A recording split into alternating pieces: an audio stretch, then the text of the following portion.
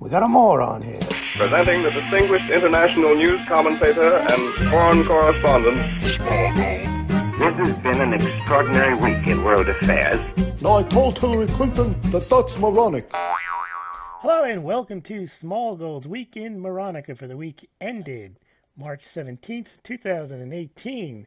The week's news that made you scratch your head, cringe, or just say, "That's moronic." Well, this just in. Justin Trudeau in the news again. Uh-oh, we got a moron here. The Queen of Belgium, or the Belgian royalty, made a trip to Canada, and not only did Justin Trudeau not show up, but the royal couple was greeted with a German flag as opposed to a Belgian flag. I suppose the official excuse is you can't blame good old Justin Trudeau. He couldn't make it. He was busy selecting his costume for his next overseas visit. Unbelievable. Now, Hillary explains to Indians why she lost, because this is a burning question across India. Why did Hillary Clinton lose? Well, she reiterated her, but changed the verbiage, her deplorable excuse, basically saying that the reason she lost, or actually the reason she won, she identifies herself as a winner, was she won in the areas that were diverse, the areas that were progressive, moving forward, and that she lost in all the backwards areas. She also managed to throw in a little, kind of a pandering to Indians. She said, you know, the people voted for Trump, they're not interested in blacks getting jobs, or women getting jobs, or Indians getting promotions. I suppose now she carries around curry in her purse, or she tells Indians that she carries around her in her purse, just as she once told a group of African Americans pandering for their vote that she carried hot sauce in her purse if it wasn't a bad enough week for Hillary. She then slipped and tripped, fell down a flight of stairs twice, and then she went home to take a nice warm bath and fell again. So she injured her wrist in that case. There's Hillary slip sliding down the stairs, showing off her progressive forward stepping, and then she slipped in the bathtub and fractured her wrist, leading some of my subscribers to say, when is she going to go away? Not just my subscribers, but the Democratic Party is probably fed up with her as well. This week in Moronica, the student walkout over gun control. This is moronic on many levels. Not only are students being manipulated, I thought most students, most young people are, unless they have organic type of movements. No one told kids to stick safety pins in their faces and wear mohawks during the punk movement. Same with hippies. But it seems now that young people are being manipulated into believing that they should be anti-gun and that they should be pro-gun legislation, because as all kids know, legislation works. Legislation is what makes the world go round, and everyone pays attention to legislation. So if we could just get some legislation, well, then we could end the gun violence. Now, to highlight the ironic stance that these kids are taking, there are laws against kids just getting up and walking out of their classrooms. Well, they seem to ignore those laws and went ahead and left their classrooms anyway. Well, don't they realize that criminals and lunatics are not going to pay attention to any laws that the government might pass about not owning guns and not using them on schools? So it proves that legislation is meaningless if people don't want to follow it. And do you really expect, if you think this one through, that the government would be able to enforce this type of law? And if you're against the Trump administration and you're against racist cops, and why would you want them to be the ones to enforce the laws and the only ones to have the guns?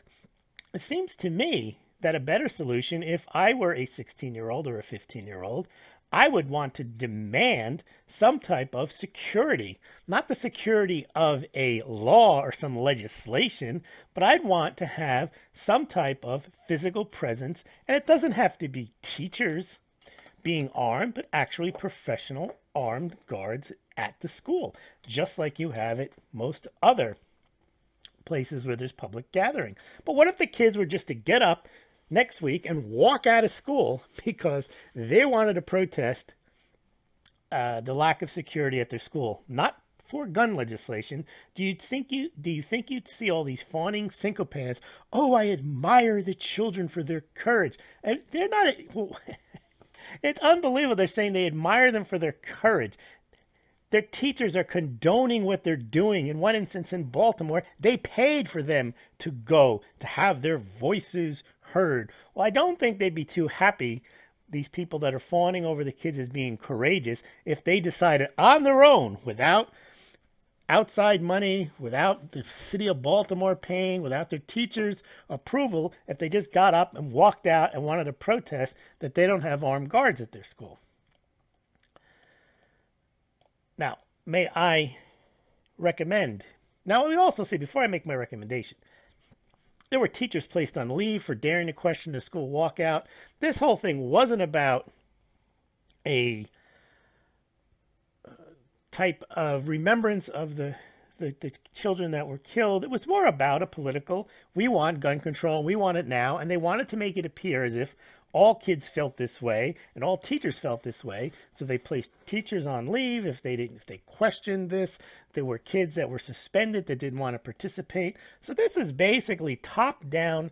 I would say it's akin to fascism, where you take the kids, you indoctrinate them with your point of view, and then you march them out into Washington from all over the country, and you try to claim that everyone wants this and everyone says this is the right way. And if you disagree, you get suspended.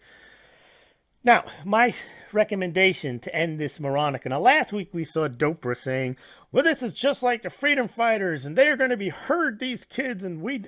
Okay, well, how about instead of pulling the kids out of school to go to protests, how about we organize, the teachers organize essay writing competitions so they actually learn to collect their thoughts, learn to do research, and understand how to make a persuasive argument? And how about having debates over gun control and the Second Amendment, instead of promoting that the way to be heard is basically community organizing and then marching and showing up en masse with signs and yelling that you want something done. In other words, you want someone else to do something, and that something else is legislation, because that's going to solve everything. That's my recommendation to end that Moronica. Now, don't forget the gumball machine. Now, this one is akin to what we saw last week, where well, actually, this is stupider. This one is even dumber than the guy who knocked over the speeding camera, because one could argue that there's some logic in the guy wants to speed, so he knocks over the speeding camera.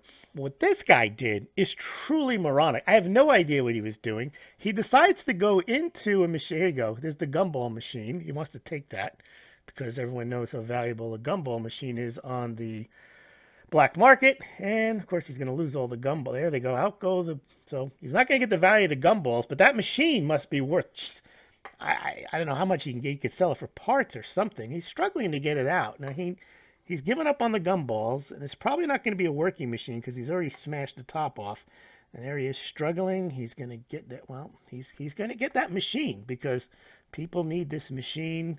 They go for millions, and well, he's halfway out himself. So he's actually, he's trying to pick up the gumball. There he goes. Nope. He's going to figure out how the thing works. Well, he just broke another piece off there.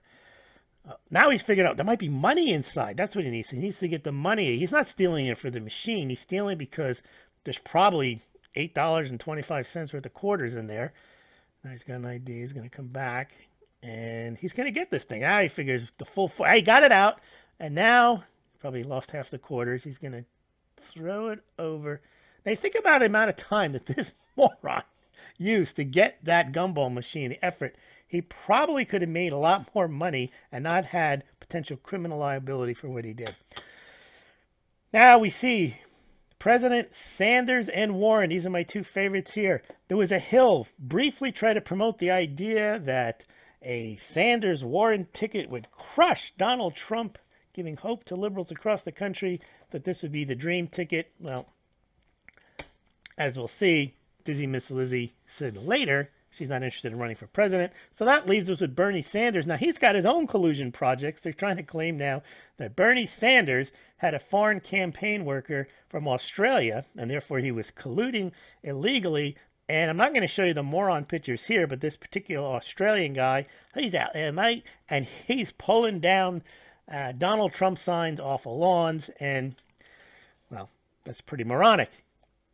Now, the other thing about our friend Bernie, he decides he's going to go and show the kids that he's on their side on gun control. Well, he shows up with an armed posse. Now, only a socialist would bring guns to an anti-gun rally and insist that he had the moral high ground. He realizes that there's lunatics out there that might want to do him harm. And therefore, the sane part of Bernie, not the crazy Bernie, thought that it might be a good idea to have armed protection. And there's some pictures here. I won't show them to you. You can click on the links and you can see Bernie with his armed guard. But that didn't stop old Bernie from stopping off for a hot dog after a good day's worth of protest. And here he is struggling to find his wallet. And, well, he probably said to the guy, just charge it to the 1% of this country. Because after all, they owe him a hot dog after a day's worth of protest. Now, the other moronic thing was, a lot of these protests over the guns turned violent. Not to gun violence, thankfully for that. You know, gun violence is bad. But good old-fashioned violence where you just punch people, beat people up, destroy property. Well, that happened at a number of these protests in California and also in Chicago, looting of stores. Because after all, if you're for legislation to end gun control, certainly that'll solve everything, and therefore you could be free to loot because you're not going to get hurt in your classroom. Now, the mayor of London in the news. Now, this is pretty moronic because he seems to be going global. I will have a video out later in the week on the English hate speech laws, which the mayor was in favor of, and he was in Texas talking about them. Now, why he's in Texas talking about hate speech, you know, trying to bring this whole concept that we need this global crackdown on hate speech. Well, I have more to say about that later in the week. But you see, here we have the mayor of London. He's published a new strategy to tackle violence against women and girls in London, backed by a record £44 million investment.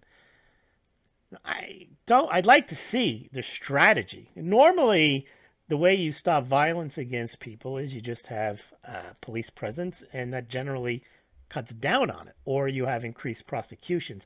I don't know what his record £44 million is. I'm just assuming Moronica here, but it just seems that could be. Now, here he says, it's time to act on hate speech. This seems to be his big issue. Now, he himself has been the subject of hate speech, and rightfully, he has a legitimate grievance. When someone makes death threats, that's not hate speech. That is a violation of current laws. When somebody, not just, you can criticize the mayor all you want, but that could be deemed hate speech. But I don't think that's a problem. I think that's fine. You can criticize him all you want. But once you start threatening him, then that crosses the line. But there's already a law against that. And so what it seems to me, and we'll get into this next week, what he's talking about are these nebulous, void, I would think for vagueness type statutes where basically someone interprets what hate speech is, and it's not based on any intent of the person uttering or writing the words, but on the basis of whoever might hear it. It says they might be offended, they might find it hateful, and therefore we either have to take it down and or prosecute the person. And that's a very dangerous precedent to set, and let's hope it doesn't come to America. But it seems like he was in the United States promoting that. Dizzy Miss Lizzie won't give up on her supposed Native American heritage. And she refuses to take a DNA test. Now, that would prove once and for all. And she was asked by somebody, look, somebody, I think it was on one of the TV stations, pretty much, I think it was MSNBC, one of the stations that should be favorable to her, says, look, why don't you just take the test? If it shows any amount of Native American ancestry, well, then you shut this guy Donald Trump up once and for all. And, you know, but she said, no, I'm not going to do that. And so they asked her, are you a Native American? Her answer was, well, my mother played the piano, and my father really fell in love with this woman. She was wonderful. My mom, basically saying, I don't know. So then she went on to say that she's got all these memories, or she was told by her family that there was animosity amongst her mother and father's family. And then there was research on this that showed there was a nice announcement in the local paper that didn't seem to be any animosity whatsoever. So the point is that Dizzy Miss Lizzie has dug herself so deep into a hole that she can't back down. But yet I can offer her a way out of this. Look, she could take the test, find out that she's not Native American, or find out that she is, then she wins. But if she finds out she's not Native American, she will clearly be praised by her left-wing media as being courageous for having taken the test. And she can also argue that while not Native American, she's identified her whole life as Native American, and who is anybody to question her self-identification? So I'm not sure why she's not taking that route. I think she might eventually, if she ever does run for president, she'll probably have to take that route. But surprising that I think it's moronic that she's insisting that she's Native American, and she's offering no proof other than the fact, it seems, that her mom played the piano and her dad loved her for it. And of course, American Indians, or American Native Americans, are not so happy about her appropriating an identity. They seem to be less offended by Donald Trump calling her Pocahontas than by Elizabeth Warren claiming that she is indeed Native American. The next bit of Moronica is a sad bit, and we've seen this too often on Smaulgld's Moronica. It's the treatment of animals. Last week we saw some moron throw a lit cigarette into a orangutan's enclosure in an Indonesian zoo, and the orangutan, monkey see, monkey do, or orangutan do, orangutan see, orangutan do, starts smoking the cigarette, which is abusive to those poor orangutans. So this moron, working for United Airlines, decides we can't have puppies on the plane. No, no, no. Now, first of all, you bring a dog on the plane, it means that it's of a size that you're allowed to bring it on the plane, but for whatever reason, and I don't know the full story, but it certainly sounded like there was some Moronica involved here. The flight attendant insisted that the woman and her daughter place the puppy in the overhead bin, and the 10-month-old puppy sadly perished in the flight. So kudos to United Airlines for being particularly moronic. I just don't even think you could say put them under the seat with they have these dog carriage, these dog carrying things where they're properly ventilated, and you could put the dog on the ground. But still, I don't even see why they couldn't hold the poor pup in their laps. Now, global warming threat to ice cream. Now, Ben & Jerry's, I give Ben & Jerry's credit because Ben & Jerry's is not like Enterprise, is not like, Hertz Rent-A-Car or Papa John's Pizza. You know, all these companies, Target, those are all companies that provide a generic service. And no one expects them to be political in their advertising or in their policies. And I would think even Starbucks is pretty upfront about what they are. If they want to be social justice warriors, they want to draw on their cups, well, people who go there, they expect that. And that's part of the Starbucks experience, and that's a great thing, that if people want to go and pay $6 for a cup of coffee and have a conversation about race because this is an important moment, then that's great. Then they go pay their $6. They have the barista draw on their coffee, whatever slogan they want, and they pay for it. And that's capitalism. That's great. Same with Ben & Jerry's. Ben & Jerry's has never been shy about promoting causes. That's the whole point. It's like social justice ice cream. You eat that, you feel better. They have Cherry Garcia ice cream. They're very clever, and they make a decent product. But once they start rolling into global warming and the threat to ice cream, I think they open themselves up to a bit of ridicule. And for this week's Moronica, that's what I'm going to do. I'm going to ridicule Ben & Jerry's. Now, they were trying to claim that the reason we have to be worried about climate change is because when there's climate change, certain of these plants are going to die, and they're so important in the production of some of our favorite Ben & Jerry's ice cream. And so this climate change threat, forget about rising waters and people dying and economic disaster. No, climate change is a threat to Ben & Jerry's certain flavors of ice cream. So I think already they're on the wrong foot. If they think this is a reason to get behind carbon taxes because you want to save Ben & Jerry's ice cream, then I think you have your priorities screwed up. And now you're just basically promoting your own product over. If they perceive climate change to be a real threat, the least that people need to be worried about is Ben & Jerry's certain flavors of ice cream going away. But I would argue that Ben & Jerry's themselves cause global warming, which makes it even more moronic, because cows cause global warming via their passing of methane gas. Now, you think that's funny? It's not. That is a fact. In fact, it's such a fact that global warming proponents will move herds from one state to another in order to kind of space out the global warming impact of the methane gases of cows. So first of all, one could argue that Ben & Jerry's, through the fact that they're reliant on cows, and these cows would not be bred, we wouldn't have as many of them if it wasn't for the fact that there's a demand for ice cream. And cows are used in the production of ice cream, and therefore Ben & Jerry's, I would argue, is contributing to global warming. And then there's the issue of diabetes. Diabetes is probably a far more immediate threat to people than global warming. And you got all that sugar and cream. So here they are pontificating or taking the moral high ground that somehow we need to stop global warming to protect their business, when their business actually is assisting in global warming. And also their product is, one could argue, in a nanny state, very dangerous.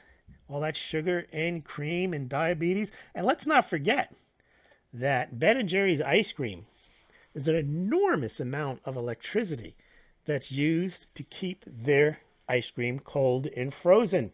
And that contributes to global warming because the bulk of electricity comes from coal, big carbon emissions, correct?